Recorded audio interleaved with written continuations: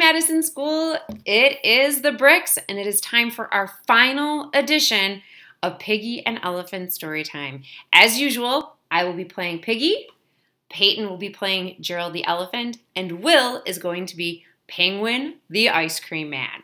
Our story today is Should I Share My Ice Cream? This is a perfect story as we head in to the hot days of summer. Special shout out to author and illustrator Mo Willems for letting us share this book with you. So here we go.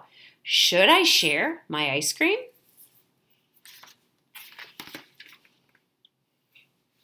Ice cream, get your ice cream for a hot day. Oh boy, ice cream. One ice cream, please. Here you go. Oh boy, oh boy, oh boy, I love ice cream. Wait, Piggy loves ice cream too. Piggy's my best friend. Should I share my ice cream with her? Should I share my awesome, yummy, sweet, super great, tasty, nice, cool ice cream?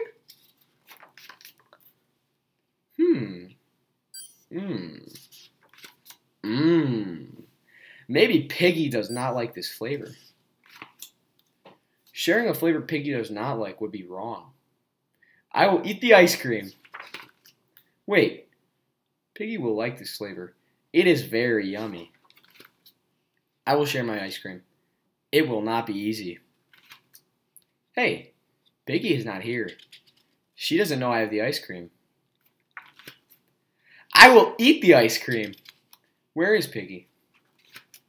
What if she's sad somewhere? I must find her. When I do, I will say, would you like some of my ice cream? Then she will say, Thank you.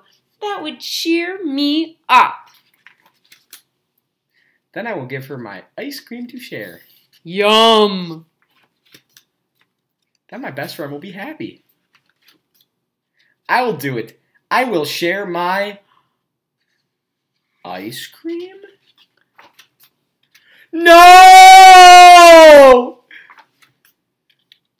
Now Piggy cannot have any of the ice cream. Now I can't have any of my ice cream.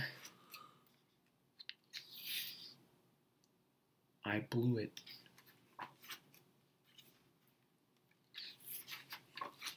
Oh, you look sad.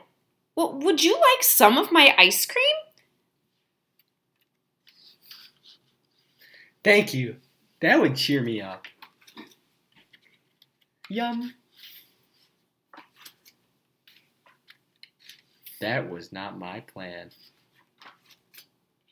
Oh well, this works too. And that's the story of Should I Share My Ice Cream?